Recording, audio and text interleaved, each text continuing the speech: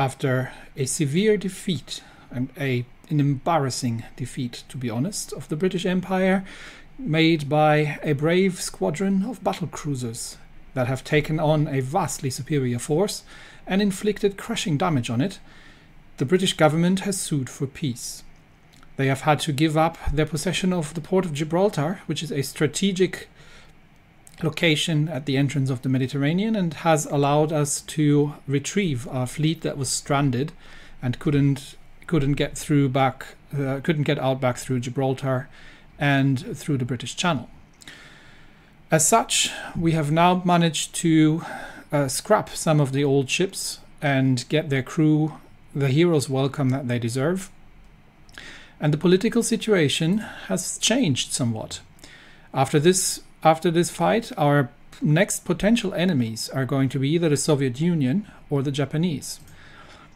As such, we will definitely need to reinforce our fleet around Tsingtao. Currently, we have 3 submarines in port, and we've got the Gneisenau, the Bayern, and a couple of older ships. So the Bayern, the Dessau, and the Thuringia are probably going to be scrapped. Frankfurt and the Gneisenau can remain, which is a bit confusing because we do have now a Gneisenau class heavy cruiser. But the first order of business is to see what lessons we have learned from the last war. And for that, we're going to have to start talking about our battle cruisers, because while these have, well, not these ones, where are they? Here. While they have fought valiantly, I was a little disappointed with the performance of the secondaries. So especially the relatively large caliber secondaries have not really performed like I wanted them to, especially again because I was hoping that they would work well against light ships.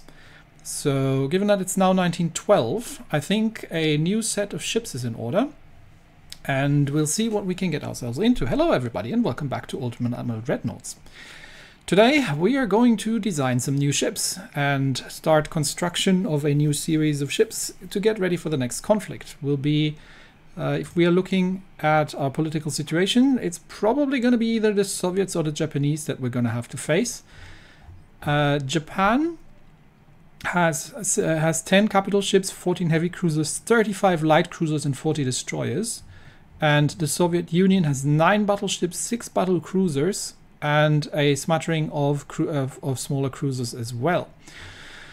So we do have the Scharnhorst class of heavy cruisers that we're currently building, but I'm sort of keen to see if we can get ourselves a slightly more modern design of something that can more easily deal with the light forces. So that's what we're going to be doing today. So the idea for today's build is to incorporate what we've learned from the last engagement. And there were kind of 2 things that were standing out to me. The 150mm casemates are pretty useless. They had really big trouble actually hitting anything. So we're looking at these are the things that I've been using, and their accuracy was just not good enough, and their rate of fire as well, to really do something about the small ships that we had so much trouble with. So if I want to have a cruiser that can that can sail together with the battle cruisers in a group, I need something that can deal with small ships more effectively. And for that, we are going to not go for a battleship hull, but we're going for the large armored cruiser, which is the same hull that we had on the Scharnhorst class. And we're going to build that for turning, because it's going to have to deal with destroyers and torpedoes. So I want that ship to be a little bit closer than the battle cruisers, and to deal with to be able to take on light forces. Now you could argue, why are you not using a light cruiser? Because the light cruisers are very underwhelming as they stand. So I can kind of fit a couple of these guns onto the things, but the light cruisers have the problem that they are extremely easy to blow out of the water. So if I want something that can survive a little bit of a closer encounter with a screening group, and is not immediately blown out of the water, then I am going to go with a heavy cruiser. And we are going to reduce the displacement down for starters, standard crew quarters. Now, this thing has got, we do one, what's the speed we can get out of this? 25.5. So let's get 25.5 knots out of this. That's the design maximal design speed. We can go higher, but then it starts eating into weight because we're going to need a lot more engine. So I think I'm okay with that. Our current turning circle is 325 meters. Let's have a quick look how that compares. Let's see the Scharnhorst and see what where we are there. 420 meters. So we want to have a tighter, we want to optimize for maneuverability and for firepower against small ships, while at the same time also maintaining some defense and some capability of dealing with other things. So let's begin sticking the best towers that we have available onto the ship for now, and we'll see how that goes. We'll just put one there for now. Actually, that's probably going to be needing a little bit further in the rear because this design has this big forecastle here, which means the whole thing is potentially a little forward heavy. But we can deal with that as we go. We'll stick one large funnel onto it, and then we might even still pull that down. We'll see how it goes. But let's begin with the turning circle. Right now we've got 358 meters, which is good, but we can do better. So let's get a better fuel. That helps. We are going to use the turbine engine. That helps. We're going to put an auxiliary engine in, which helps with rudder shift. And we're down to 300 meters turning circle. We're going to get the best propeller shaft that we have for better turn rate. And we are actually going to go for an unbalanced rudder.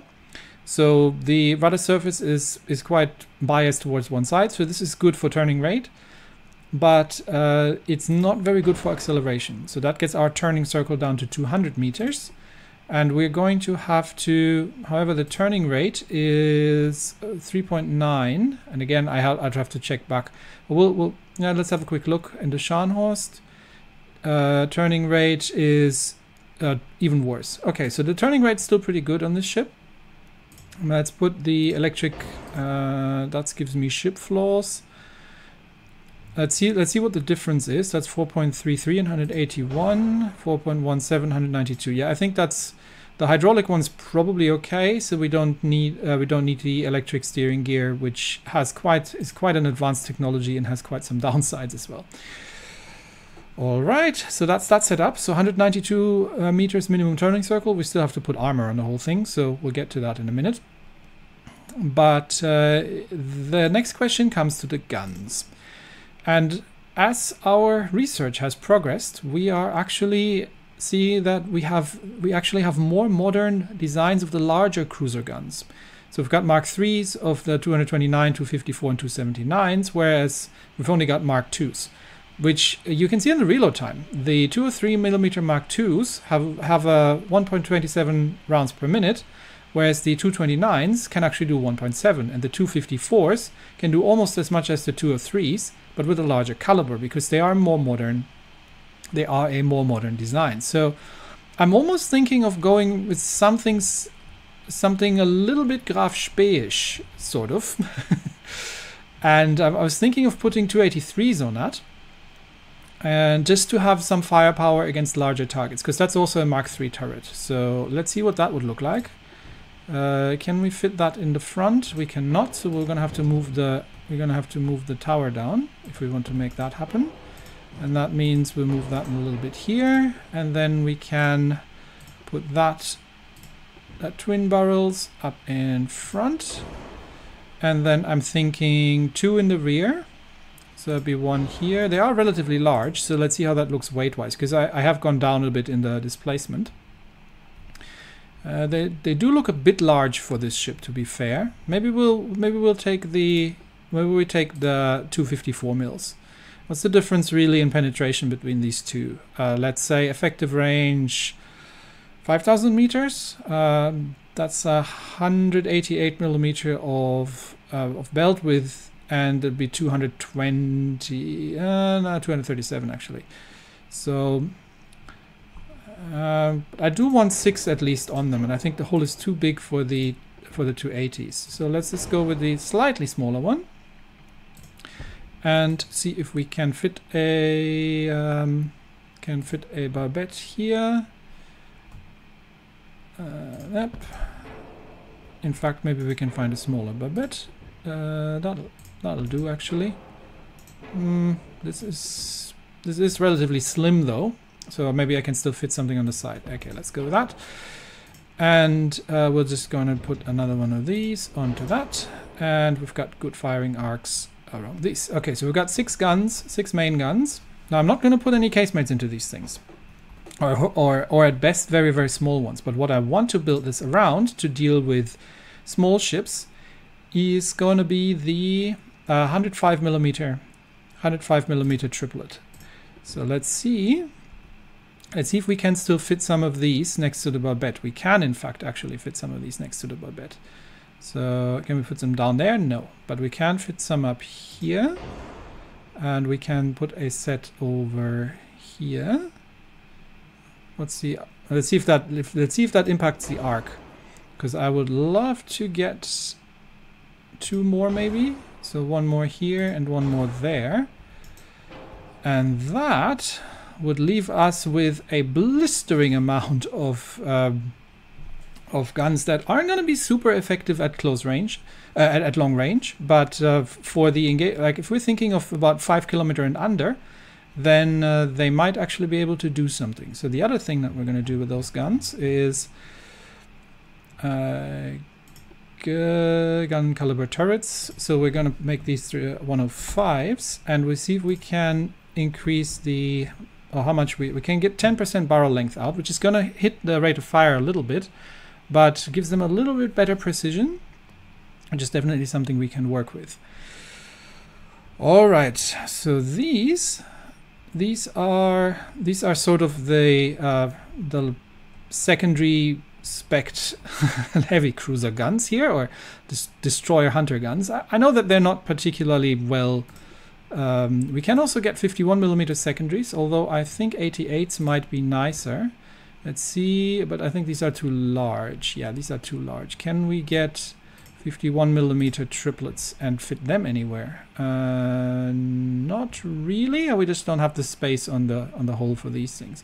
So maybe we'll put some of the 51, or let's put 88s into the casemates.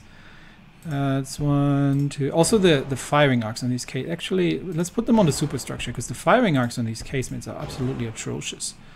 I mean, we can as well put all the guns that we can fit. And I am thinking of putting a. Do I want to put a side-mounted torpedo launcher onto these things? How heavy is that? 27 tons. That might not be a bad idea, because we are going to be dealing with destroyers. So let's have a side-mounted torpedo launcher. Okay.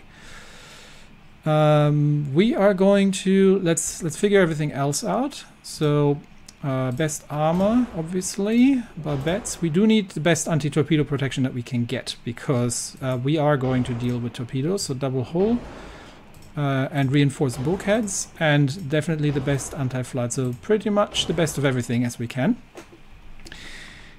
I am going to get the main guns on, I think, standard ratio, because that'll give them some capability against things like cruisers and maybe even battleships with these guns.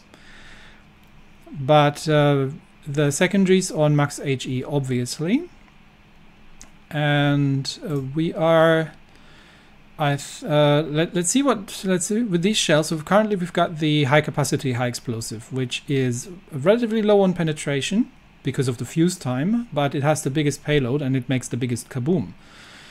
But let's see what the penetration on the HE is. Yeah, the HE penetration is too low. So what would that look like if we went with a nose fuse on these guns? It's still not enough. Let's go for a base fuse. Now I think we're starting to talk. Yeah, 37mm at 5,000 meters. That's probably actually 13mm HE penetration. Might not be quite enough actually. Do we want to go for soft cap? Or we can stay on the semi-armor piercing, because these guns have a relatively decent penetration against light targets, and the semi-AP, or we could go semi-ballistic. That'll give us a decent amount of penetration on the AP, but still a good amount of damage on the AP as well, actually. And we could get the secondaries to also fire AP, because with AP these things actually have sufficient penetration, and then we could leave that on base fuse, for example.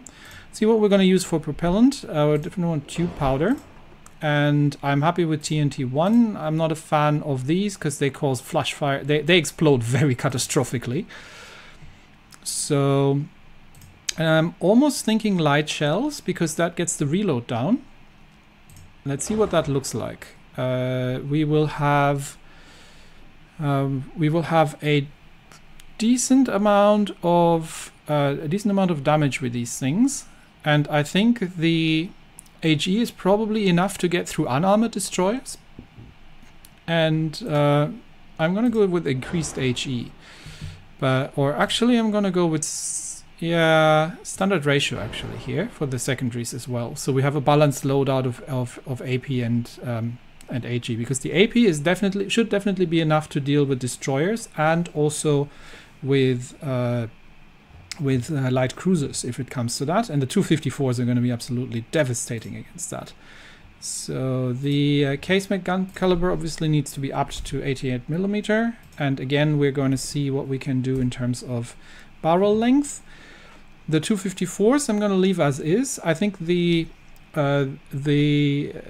AP penetration with the semi-armor piercing, what have we ended up using? Yeah, semi-ballistic. So semi-armor piercing, ballistic cut is going to be enough to bonk maybe the occasional battleship at close range, but we'll struggle. But these are meant against cruisers actually, and because they are Mark IIIs, they actually have the same or a better reload, or well, not quite, but almost a better reload than the 203s, and they're relatively large calibers, so they can blast light cruisers and other things to smithereens if they need to, and the rest is all about those secondaries. Okay, so we've got that sorted out. We definitely want the best turret traverse that we can get, even though that is going to cause us some ship flaws, but obviously because we are going to be maneuvering a lot and we're going to be dealing with destroyers, and we also want enhanced reloading. Fast torpedoes is not a bad thing, because we're not really going after battleships, and we're going to go for 19-inch torpedoes. Rangefinder, we definitely don't need long range, so I'm going to go with base accuracy and coincidence 3. We are going to need the hydrophone, and we're going to get the advanced radio in as well. Alright, we've still got 2,000 tons of displacement to work with, and then we can start. Actually, let's try to balance the ship out before we do that. We don't have the engine efficiency, so we may need to go for induced boilers here. Yes, that's a lot better, because we're gonna need the acceleration once we've been to get out of the turn again. So we do have a bit of an aft weight offset. Can I still fit some 88s into the front? Okay, now that's too much. That's already a forward weight offset. Okay, let's not put them there. Let's just we'd have aft offset, so we need to move things a little bit forward. So let's just move the funnel a little bit and the rear superstructure. We can probably do a bit more. Okay, that's probably a bit close. So let's get that sort of in the middle here. And then we can actually just move the barbette a bit forward. That'll also save on belt armor, so we can just pull that. That's giving us forward weight offset. So no, I didn't want to delete that. Let's give that back. That's forward already weight offset. Let's put it here. 0.7 forward weight offset. Can we put this a little bit further back? Okay, that's not doing an awful lot. So leave that there and just pull the rear superstructure a little bit back. And then we can pull the engines, because the funnel defines where the engines are, so obviously. And that looks... we can do one better, I think. Yep. Okay, that looks very balanced. Alright, so we've got a very balanced ship with a lot of relatively small secondaries and 6 relatively big guns to deal with anything that the secondaries can't hit. Now armor, let's see how much we can still put on armor here. We obviously want the let's max out the Citadel armor for starters. And okay, so that's 20 millimeters. Let's see how much we can get here. 57, so let's make that 55. I don't like these odd numbers. And we can get another inner belt here. 40 millimeters of that. All right, we are already almost at 12,000 tons weight, so we are getting a little close here. I do want at least a 200 millimeter main belt if I can. Ooh, that is going to cost us, however. So can we get 150 forward and 150 aft? This is going to be a close range ship, so I'm not too concerned about the deck armor. But we are going to see what we can do with the rest of this. Let's give the 200 millimeter on the conning tower as well. And 50 millimeter forward and aft. That gets it balanced. And we can throw the rest sort of into the superstructure. Can we get 100 millimeters? Oh, nope. Can we get 50? Yes, we can. Okay, so we've got 50 millimeter superstructure armor. And I think we can... the turrets are relatively heavily armored. We can lower that down a little bit. It's always good to have a little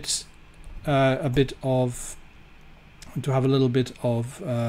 actually, the 105s have no turret armor. That can't stand. 40 millimeters is all we can give them, and 45 on top. So that's what we'll have to live with. The 88s definitely don't need that much armor. So let's give these 40 millimeters as well, and that means we've got 50 tons for eventual refits as a little bit of space. And this is going to be the Baden class. Now we're back to 246 meters, but that is with all the armor and everything on it.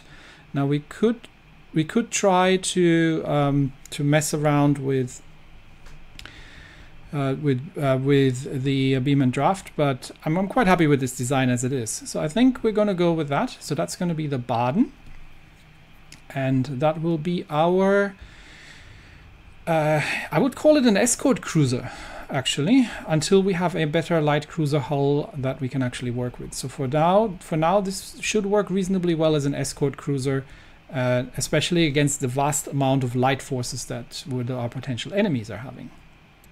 Now I am thinking of taking another look at the Nassau class, because we have still 3 ships, the Gneisenau, the Nassau and the Kaiser Friedrich III, which are 2 of them are in Gibraltar, and 1 of them is in East Asia. So let's see if we had a refit, but we haven't actually used it. So I think we can delete that refit and get a newer one, because now we're actually getting to refit them. So if we are going to go to the Nassau, and let's see what we can do with this thing, and if we can put some new life into this relatively old hull. So we're going to go for a 1912 refit now, and we will see what we can do with this thing. First of all, let's switch her to more modern turbine engine and more modern armor, which is going to be more lightweight. We've already got the double bottom hull, reinforced bulkheads, we've got the anti-flood, and we can get a better citadel armor. Okay, that gives us a bit of weight back to play with. So let's see. We're not gonna need forced boilers. We can probably even go with natural boilers. Yes, that gives us a bit more weight back. Let's get rid of these casements because honestly they are not useful. Let's get rid of the 150s. They don't do an awful lot, and they are super heavy because there's this whole bulk of them in there. What are the small ones? 88s. Yeah, the 88s can stay. The 88s I'm happy with, but these guys are not so much. Now, the side gun. Obviously, I'm not going to start messing with the main guns because you know there's plenty of them. But they're a bit stubby. So what can these guns do? They don't have the greatest range, and the accuracy is pretty bad. But the rate of fire is not terrible. Maybe we'll just increase the barrel length a bit. And what is that going to look like? It looks a little bit better. Now it's an L47. That obviously has cost us some weight again, but that's fine. And then instead of putting the casemates in there, we're going to go with the same. Let's see if we can fit some of these on the side, and these will have to do, honestly. Let's fit one here. Is that interfering with these guns? I think, yes, it is, unfortunately. We could go with 105mm casemates, but I'm really not happy with these casemate guns. I think these would be better. But if I stick them there, they are definitely interfering with things because of the sheer amount of main guns that we have here. It's not really a very good thing.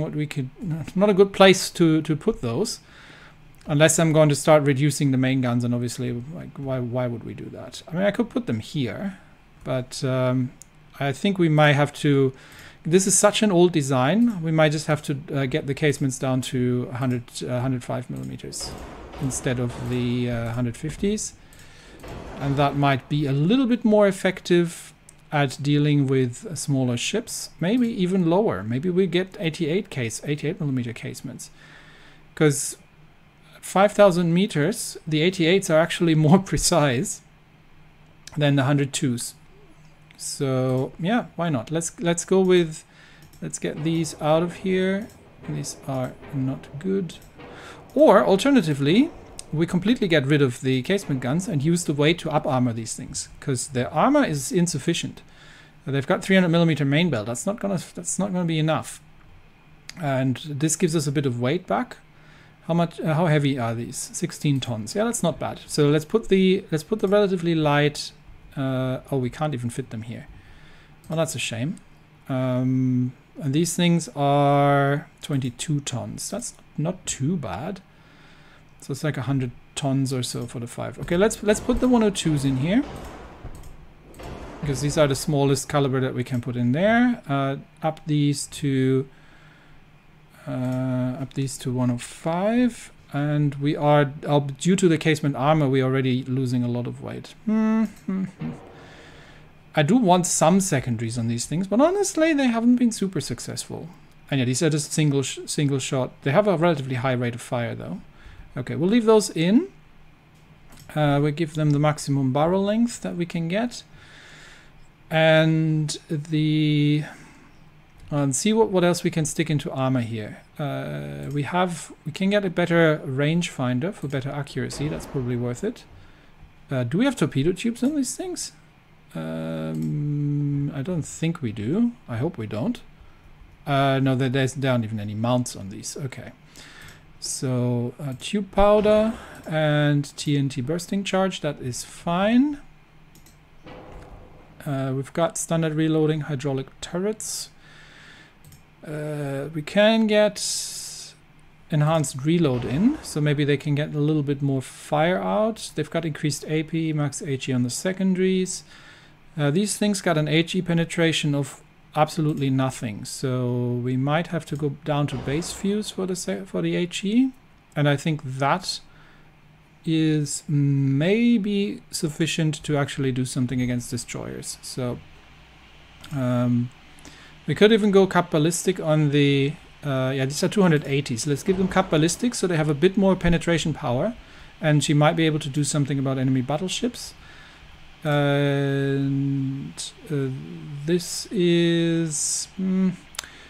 how much weight is that gonna put us down? 829, 894. Okay, let's put the rest into armor and see what we can get. What we can get out of here. So we definitely want a bigger, like a somewhat thicker belt armor.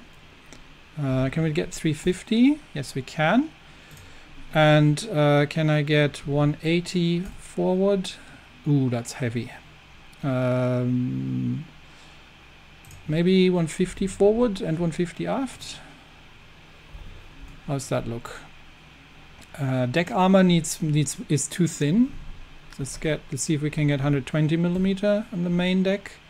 That brings us very close already. Let's give it 100 millimeter main. She's got a bit of a forward weight offset, but we can balance that out with the armor. Can we get more here? Yes, we can. So how much can we get here? 60 millimeter inner deck. 175. And 140 here. Okay.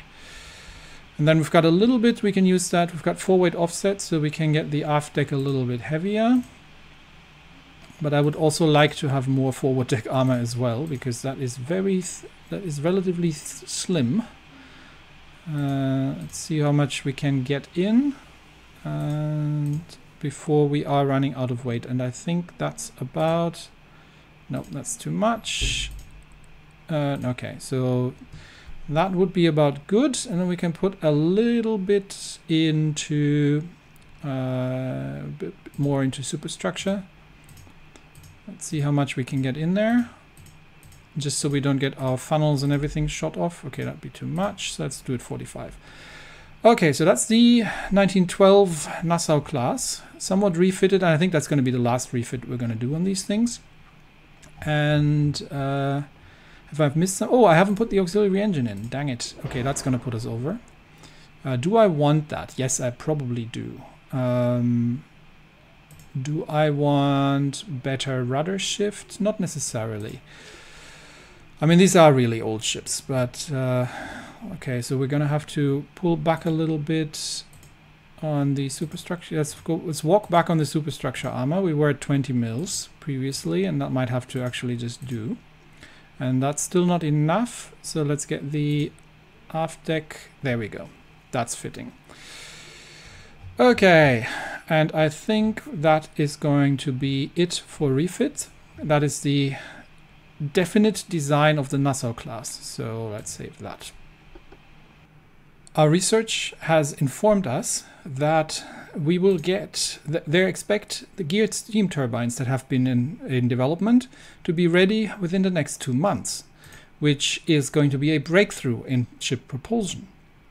We're also looking at a probably actually usable revision of the 14-inch or 355 millimeter or 356 millimeter in our case gun for Mark II, coming up in maybe a bit over half a year.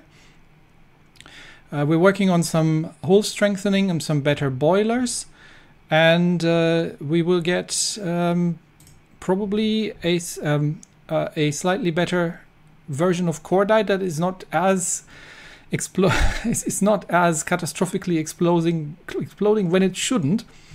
So definitely some improvements on the horizon here. So I am thinking of consolidating the fleet. We currently have 2 of the Kaiser Wilhelm II class battleships there, the Kaiser Wilhelm II and the Kronprinz. So I'm thinking of balancing that out, and between the Baltics and between our Asian possessions, because well, we have 2 of the Nassaus which are in the Mediterranean, and we've got 1 of the Nassaus in Southeast Asia, so we can refit these. I want to send one, probably the which one do we have? What doesn't matter. We can send the Kaiser Wilhelm II and send her over to Asia. and then consolidate everything else. So I'll be splitting the battlecruiser group. I'll have 2 battlecruisers and 1 of the battleships as the leads of their respective units, with some support from the older ships. We are going to have the first Scharnhorst class of heavy cruisers coming in a year's time, and once these are repaired, then I'll start sending them around. And we might need to build a couple more of the V16 class destroyers, but because they tend to sink rather quickly, but they are quite useful. And we actually have a whole set under construction. So in 4 months we'll have another set of the V16s, and that's what I'm going to be setting up. And then we will have to see what the future will bring. Anyway, that's it for me today. Thanks everybody, and I will see you next time. Bye bye.